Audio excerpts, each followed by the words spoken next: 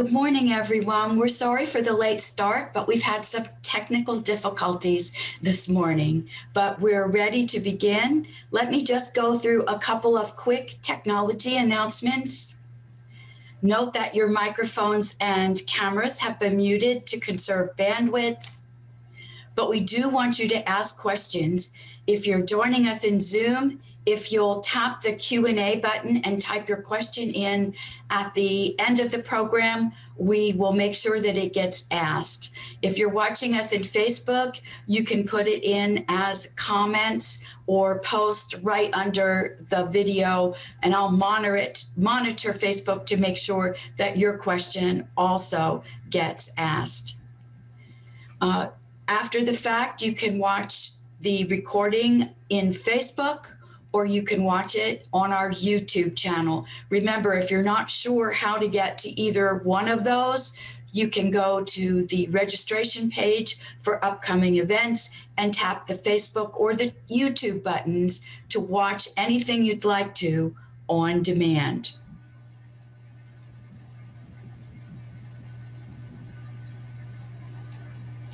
Okay, Jane, I'll turn the meeting over to you.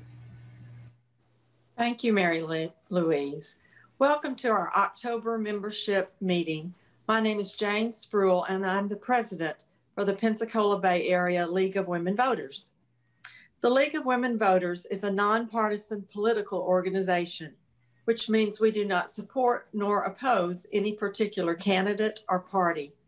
In an election year such as 2020, this one, the League encourages informed and active participation in government through voting. We've worked diligently this year to register eligible voters and to recruit volunteers to work at the precinct polling sites.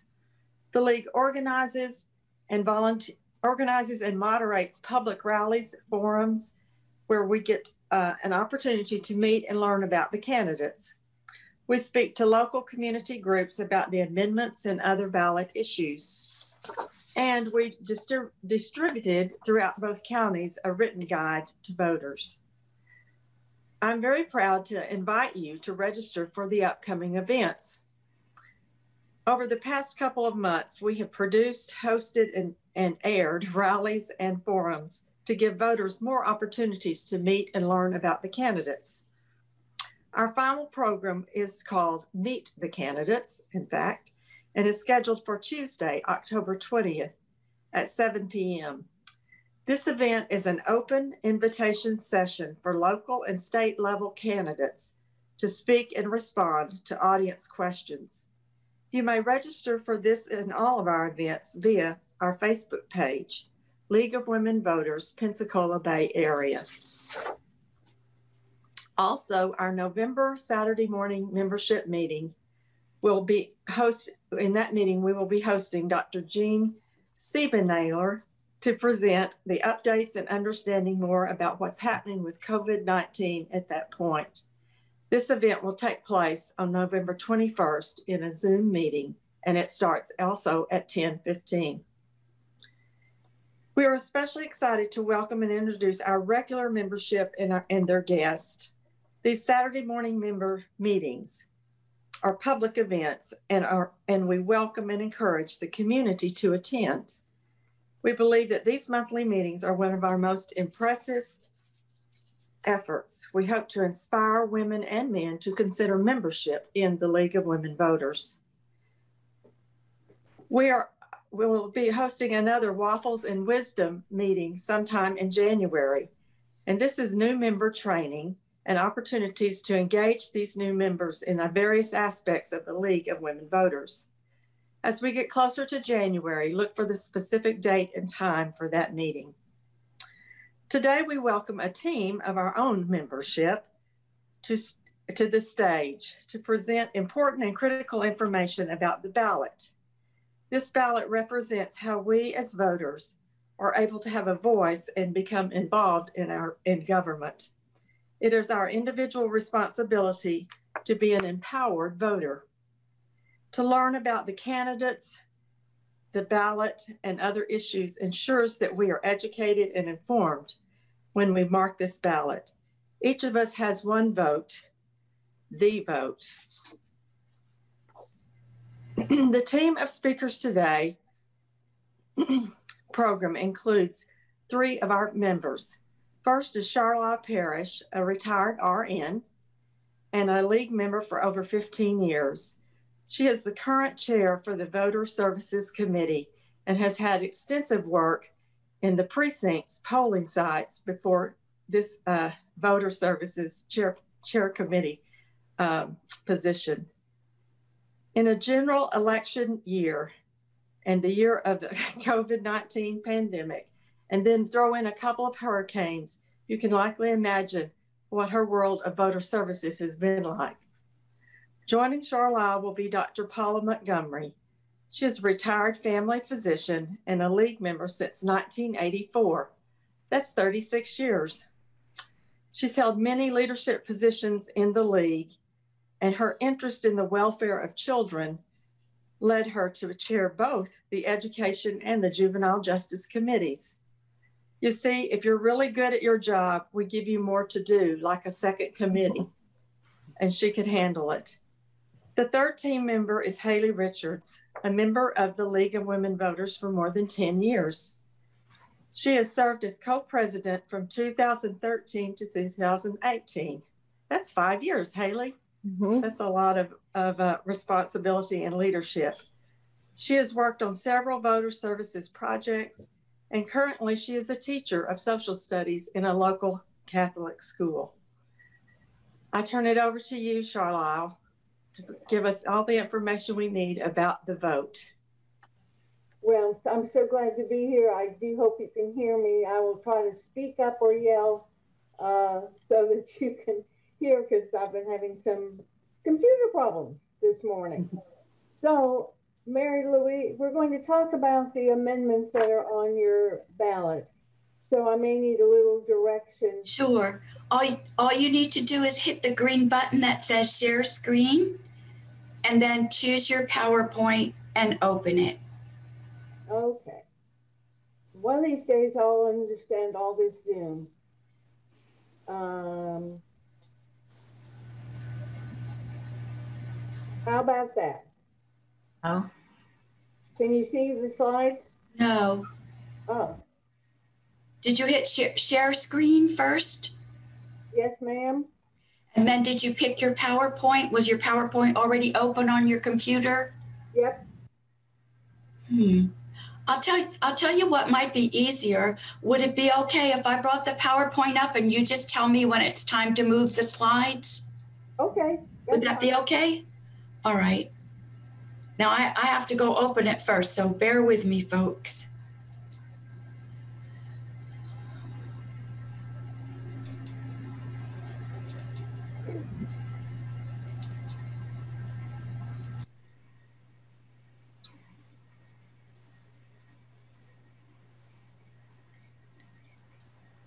You want me to try it again?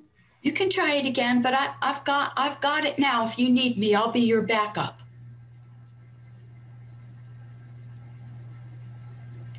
There we go. There, you've got it now, Charlyle. Okay, great, folks.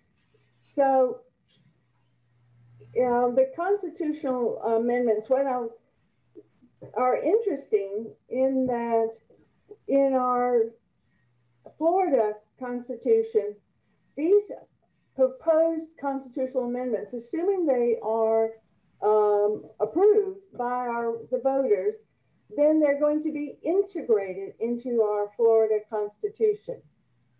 Whereas in the federal Constitution, they're listed at the end of your Constitution, at the end of the Constitution. So that's a little bit different between the two items. And today we have 6 Florida proposed amendments on our general election ballot, and you will see them there. Now, do remember when we get to these amendments that you've already seen on your ballot all of the folks running for the different positions. We then have the judges, including 1 Supreme Court and 6 of the Court of Appeal that we're asked to decide whether we want to retain them or not. Then comes our constitutional amendments. So we have 6, 4 of which are citizens initiatives, 2 are the legislature. Now, remember, in order to be getting into our Constitution, we, the voters, we have to have 60% of those voting on that particular amendment in order to get into the Constitution. So let's move on.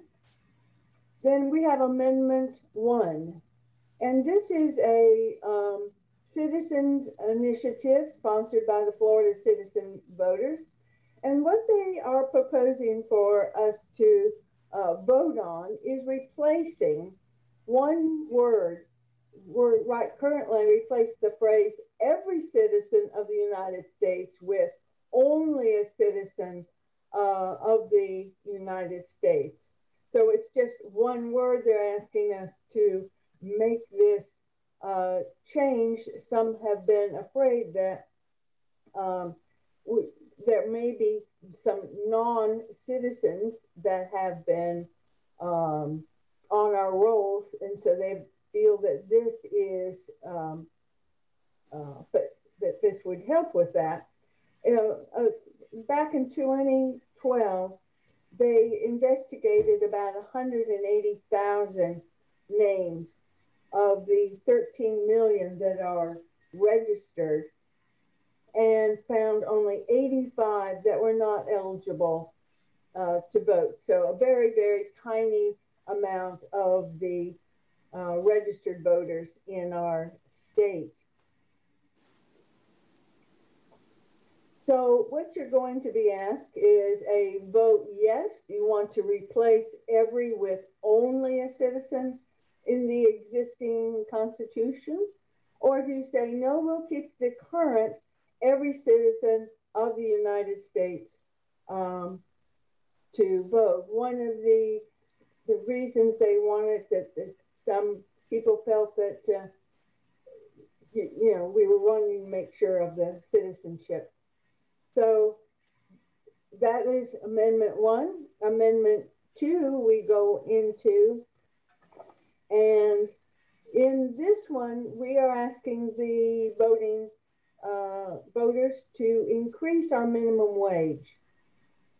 Currently, our minimum wage in the state of Florida is $8.56 an hour. And as of September 30th, if this amendment should pass, as of September 30th, 2021, it would automatically go to $10 an hour. Then what we have is starting in September 30th again of 2022, the minimum wage will increase annually by $1 an hour until it reaches $15 an hour in 2026, and thereafter it will increase by the rate of the inflation. So currently, left at the current rate of the $8.56 an hour, a person working full time and would get $17,800 a year for a full-time person, which is hardly adequate to for a family of 4, maybe requiring some of those family members to have second or third jobs.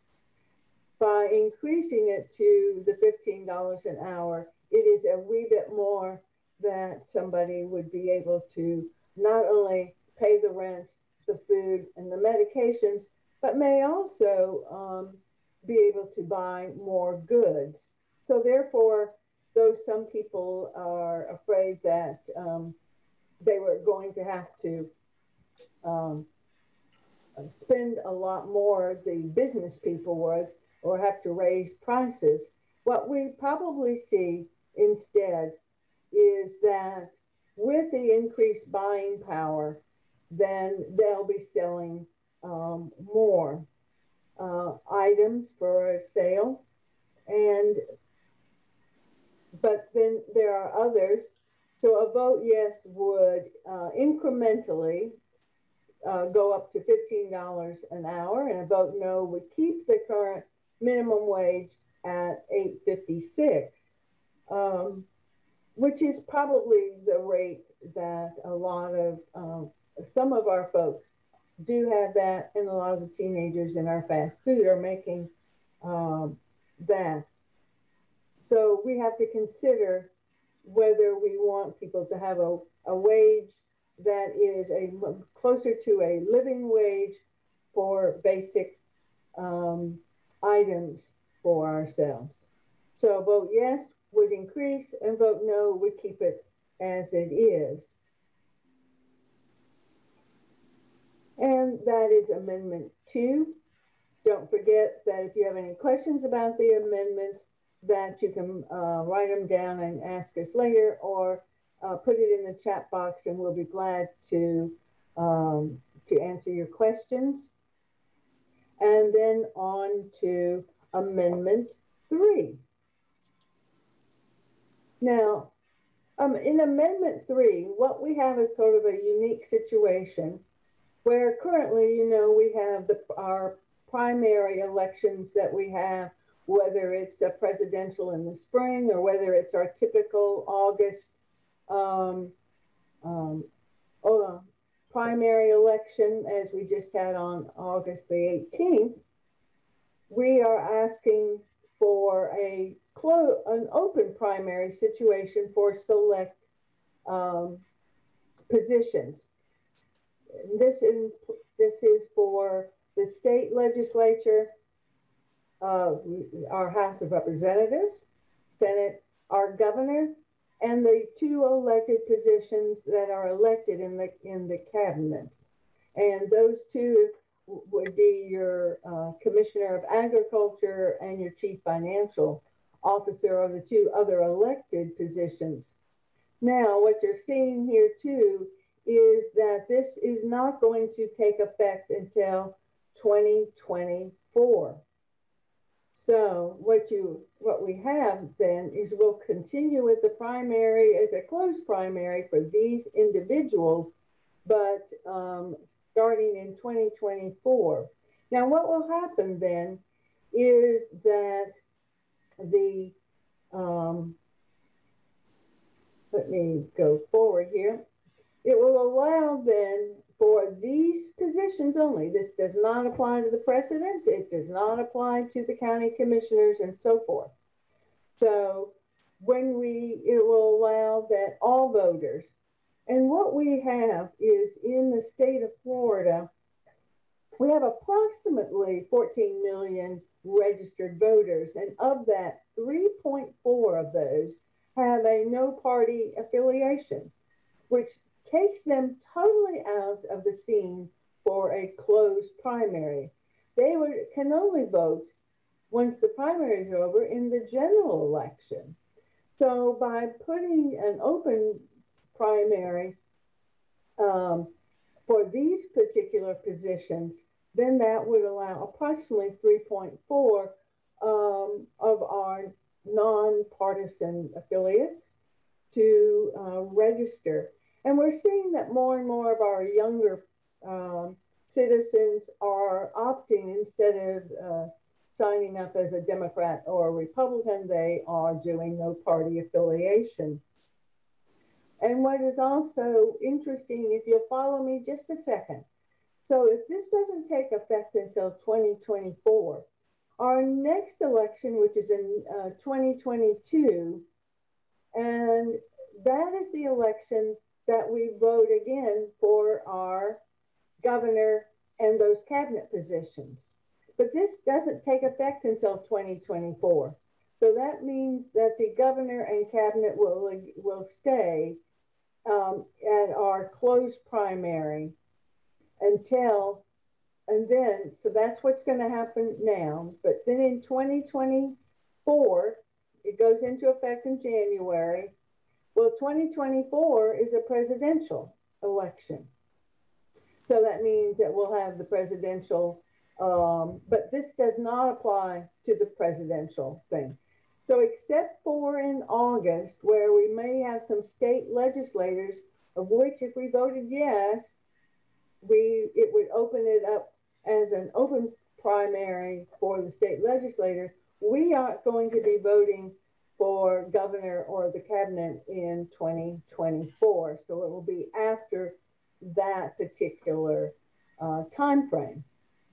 Now, all state candidates will be shown on a single primary ballot, regardless of party. And even the way this is set up, none of the candidates have to have their party affiliation even listed on the ballot. So you might not know even what party they are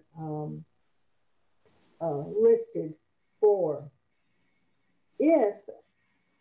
So then after the primary, open primary, the top 2 vote getters will then go on to November for the general election. If, however, for a particular candidate, like let's say a senator or a representative, there are only 2 people vying for that position, then there will not be a primary. It will automatically go to November for the general election. What we find is that the closed primary tends to lead in very hyper partisanship, and so therefore what the open primary would do would get a broader slate of more diverse candidates, attract more moderate candidates, and would definitely increase voter participation, which we do not get from the nonpartisan folks in our August races. What you also may find is that you may even be voting in November for 2 people of the same party, because you don't necessarily know what party they are affiliated with.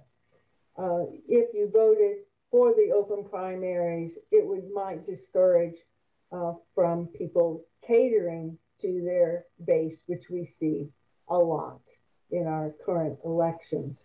So vote yes would establish a top 2 open primary system for state legislators, governor, and cabinet, and a vote no would keep the current system going as it is with the closed primary. So that is Amendment 3, and on to Amendment number 4. And then Amendment number 4 is an amendment that will determine about how we approve constitutional amendments. Now, every year that we are voting on amendments, they are sequentially numbered, 1, 2, 3, 4. And 2 years ago, when we had Amendment 4, that had to do with the felons and their voting rights. Today, we have Amendment number 4, a totally different amendment, remembering that all of our amendments are integrated into our Constitution.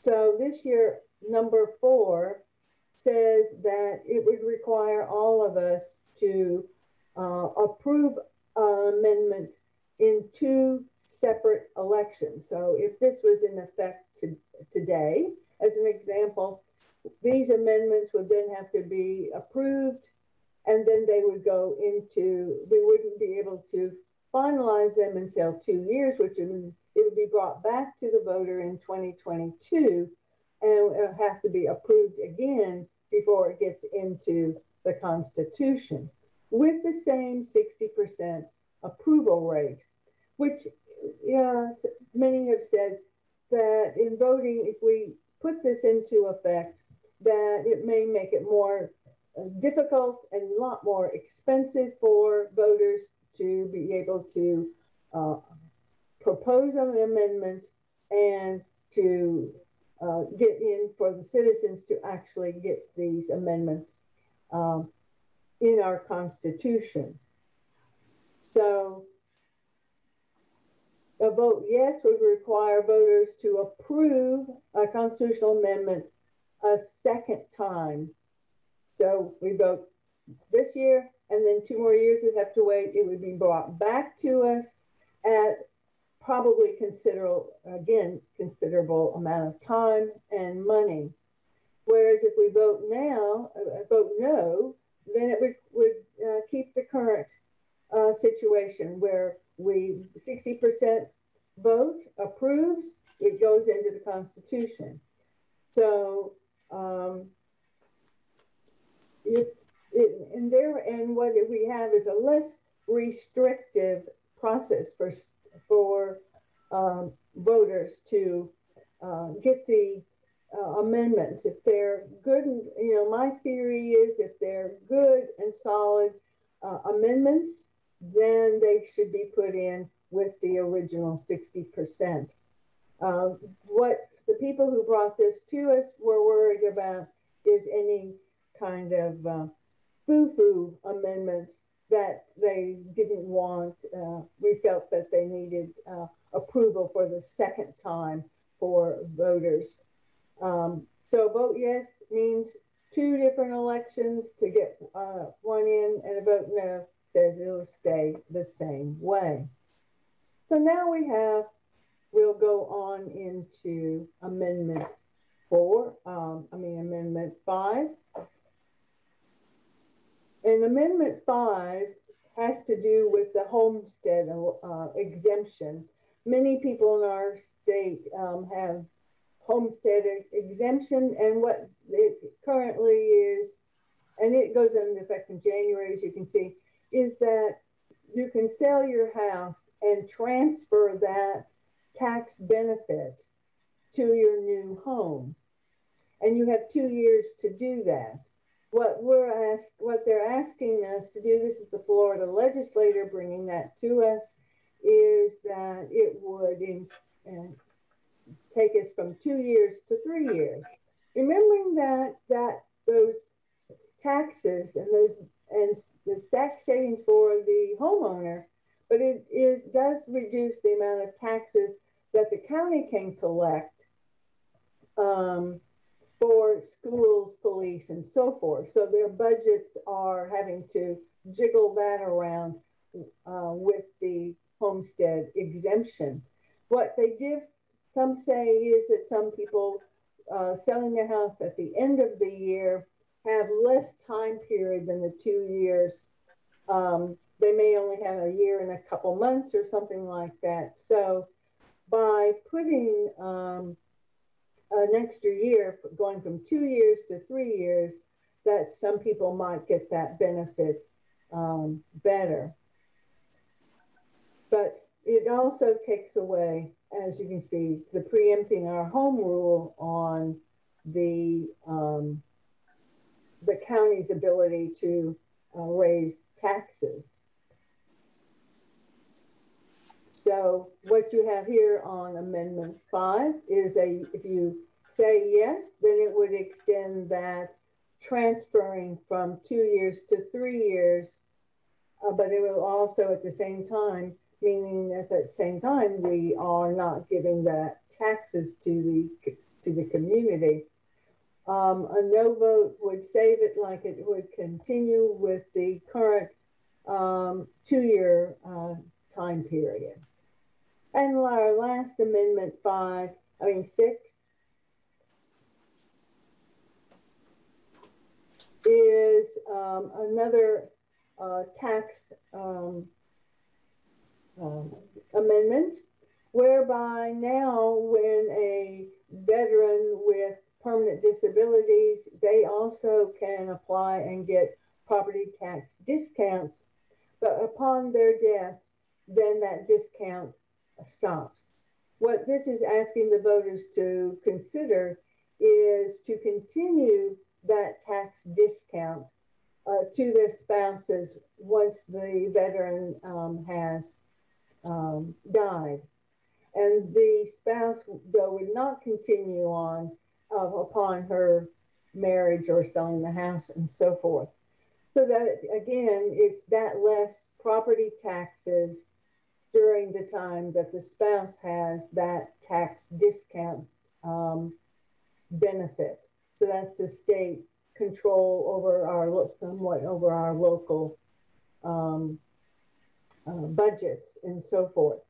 So therefore what we have here is a vote yes would extend that homestead property tax to our spouses of combat injured veterans that have been awarded that. A no would say it would not extend it to the spouse once that individual has died. And so we're going to finish this up with remembering that early voting does start on Monday for both counties, 7 a.m. to 7 p.m. And the locations for that is in is online. If you don't know where those early voting places are, or I have a list that I can give you later. And so now we're going to go on in after the amendments. Then we have referendums, and Paula will now discuss one of the referendums. Okay.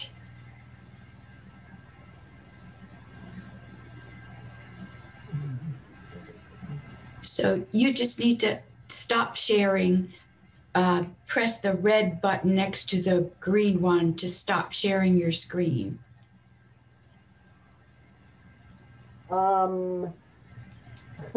It's gone. Okay, I'll take care of it. I think I can do it from my side. Wait a minute. No, I don't want to resume. Can you do it?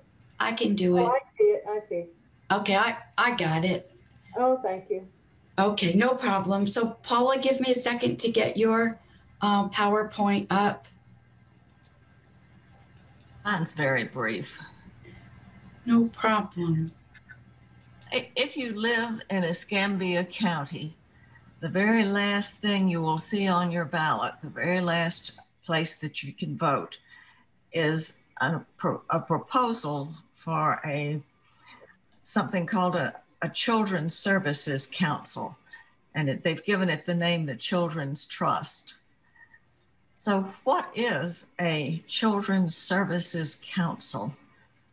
Well, it's an organization that provides funding for children's programs in a coordinated, fiscally sound process.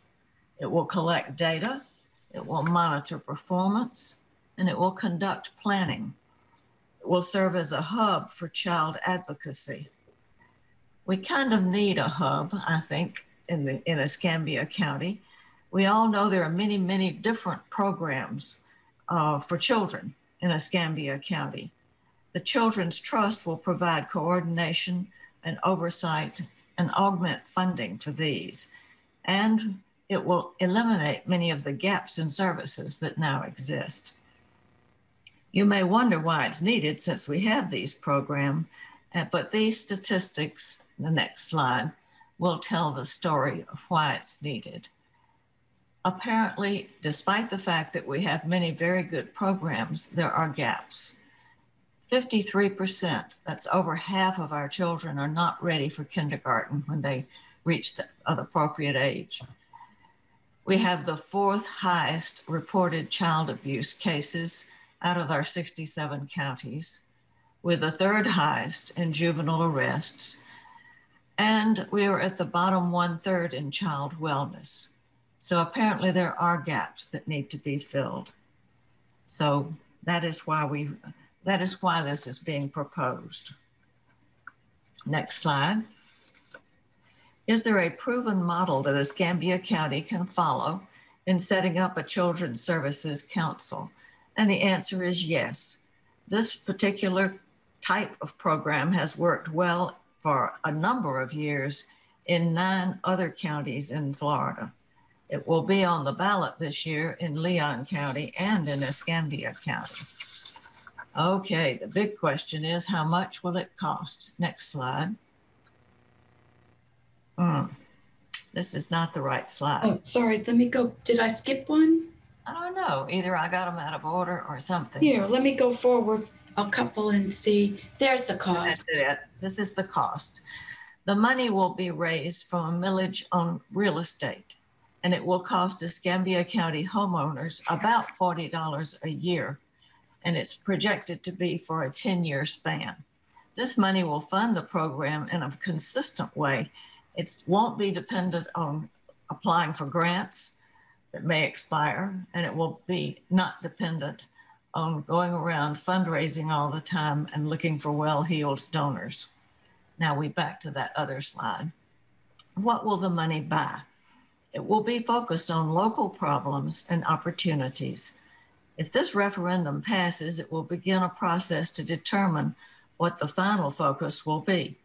Based on current statistics about our community, the Children's Trust will likely prioritize programs that will reach more than 50,000 children.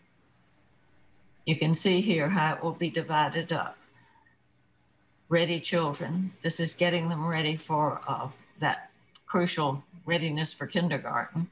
Ready youth will have to do with out of school time, career readiness, enrichment programs, adolescents and teens, and ready families will focus on stable, strengthened families, homes, and communities. And that is how it will reach those 50,000 children. The very first action would be to commission an independent needs assessment using public input to determine the most pressing needs. That will determine the final key focus areas. By the way, this is not a league-sponsored initiative. However, it is on the ballot, and members of the league are all interested in learning as much as possible about what is on the ballot. In fact, to that end, the league sponsored a Zoom meeting with the organization sponsoring this initiative. It is recorded. It can be found on the events page where you signed up for this program, and you can click on previous events on demand, and you can look for a more complete explanation. Thank you. Okay. Thank you, Paula. So Haley, over to you.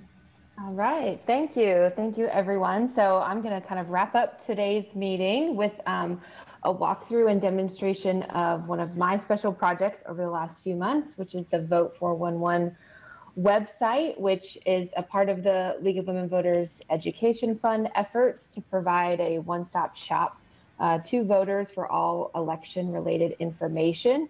So I'm going to go ahead and share my screen and pull it up. So I just wanted to kind of walk you through the site. So hopefully you can see it. So it's a really simple to go to vote411.org. And so this is the home screen, and you can see that there's all kinds of information related to the election, particularly us who live in Florida. So it is designed to give you state-specific information, because sometimes, you know, as we know, voting and the ways that you vote and how you register to vote, if you have identification requirements, all those different things sometimes change. And it's hard sometimes for all of us to keep track of those changes. So this is a great way to do that. If you know anyone that still needs to register to vote, this will take you to the online voter registration system for Florida. You can check on your voter registration status just in case you're a little bit unsure. And then, of course, what we as the league have been working on locally and at the state level, as well as the National League, working on what's going to be on your ballot. So the method that you can actually compare candidates. And so part of the work that I've been doing is to reach out to our local candidates in the two-county area, which is what our league serves in Escambia and Santa Rosa, and reach out to them with a short survey of candidate information, as well as some questions that as the league we feel like are important to our voters in our area, and to see where the candidate stands on certain issues related to the office in which they are seeking. So if you click any of those three sections of the site, it will take you to another section. So I have already kind of queued up the find out what's on your ballot, but it's a pretty simple process. I'll just click on it here, and you can see that you have to enter in your home address. So it does use, your personal address. So it'll pull out, if you live in a specific district, which I know in Escambia, it depends on the district in which you live, if you live in the city versus the county. So it will prompt you with some of those questions to determine where you live and to pull up the ballot for you. So it's the same, candidates and information that you would get from the sample ballots that the supervisor of elections sends out to us. So once you do that, it's going to bring you to this page. So I'll just kind of scroll down. I kind of queued this up already for the presentation, but you can see that you can click on, up from the president. Once you do that, it'll tell you a little bit about the office in case you want to brush up on that. It does include some of the Spanish translation information as well. And then you can see that the candidates who have responded will show up with their picture if they provided that. And then if they didn't provide any information, it'll just give you a little message that says this candidate has not responded. So you can see that you just click through, so you can go through, from president to our candidates running for the congressional district for District 1. If you live in Escambia County, which I do, you just go through the list of candidates. They're not always in the same information, or the same, not information, but the same order that they appear. And that's just kind of the way the site does it. So unfortunately, I wish I could change that. But you can just go through and you can see all the different races that'll appear on your ballot. If you want to go ahead and kind of decide who you're going to vote for, you can check these boxes. And then at the end, it will show you who you've selected, so that when you do, either go to the vote early, or if you go on election day, or you're filling out your ballot at home, then you can already have your plan of who you're going to vote for to make it faster. So you can see it even has our local referendum that Paula just talked about, as well as, going through the amendments that Charlyle talked about. And then towards the end, you can see there's lots of things. And then it gets into even the all of the amendments that Charlyle talked to us about this morning. One thing that's unique about Florida is we do have judicial merit retention. So it will also have some of the information about what is judicial merit retention, that you can find out about it. Kind of what the process is, why am I being asked to vote on judges on our ballot? So that's something a little bit unique to us in Florida. And then it'll just go through and tell you a little, biography about the justices that are up for retention. The Florida Bar also puts out some information too, so you can visit the Florida Bar website as well. So like I said, Vote 411 has a lot of information. It's designed, with the voters in mind. This site has been around and kind of evolved over time since 2006. And then as a local league and the League of Women Voters of Florida, we've been working on it, I believe, at least the last 2 election cycles, maybe even 3. So it's just a way for voters to be informed as much as possible, compare the candidates on certain issues that are asking for your vote. I will say that if you live in Santa Rosa, I believe most of the local races in Santa Rosa were decided at the primary. If you live in Escambia County, we have several local candidates running in the general this time around. So you may not see, depending on where you live and the district in which you live in, there are a couple local races who have write-in candidates. So we did not include those races on Vote 411. So like the clerk of court, for example, is on the ballot, but they're not listed on Vote 411 because the incumbent is facing a write-in candidate. So I think that's the same for one of the county commission races as well. So hopefully if this helps a little bit to navigate the site and what's available to you, like I said, you can share it with friends if they're asking you as a league member, where can they go to find out information. It's very simple to enter in their address and find out all of what they need. Even if you start up at the menu, it'll just ask you, to select your state, and then it'll walk you through some of the information that, again, is specific to Florida, since that's where we live, like all of the election dates, some of the deadlines that are specific to us. you know, the process. So I love this part on the side, the Florida voting information. So, you know, all the frequently asked questions, you know, if you don't know or someone asks you, you know, this is a site where you can go and get, you know, accurate information and provide that to anyone who maybe you're in your circle of voters, that you can help out and make sure that everyone is fully informed with accurate information, and they're ready to cast their vote either by mail, early voting, or on election day. So that's all I wanted to just specifically share about the site. And I'm happy to answer any questions if anyone has any. So I'll turn it back over to either Jane or Mary Louise. I'll stop sharing. All righty. Thanks, Haley. Well, I don't see any questions out on Facebook. We do have some people watching on Facebook though. And I don't see any questions in the Q&A box here at the bottom. Audience members, do you have any questions? We'll wait a couple seconds for you to type them in if you just thought of something you wanted to ask. I don't see any responses. So Jane, I'll turn it back to you to close the meeting. Thank you, Mary Louise. I want to say a big thank you to these three members of our association. And the presentation you gave this morning is so important. It's the essence of what we do. And, you know, it's a big ballot. I have mine and I'm trying to work through parts of it every day before I get it turned in. And one of the things that's so important is to have the information that you presented this morning. You just don't know how important that is, or maybe you do, to all the citizens that are out there ready to vote. Thank you so much.